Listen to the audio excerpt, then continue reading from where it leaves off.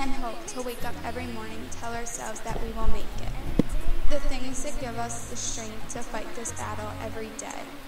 Anonymous once said, "Sometimes we need someone to simply be there, not to fix anything or do anything in particular, but just to let us feel that we are supported and cared about."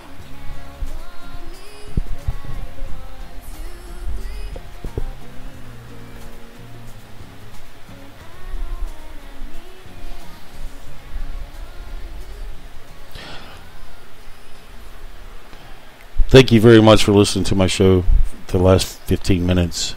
And I hope that this brings a little bit of awareness to some of you that might not know what chronic pain is, or the chronic pain disorders, should I say.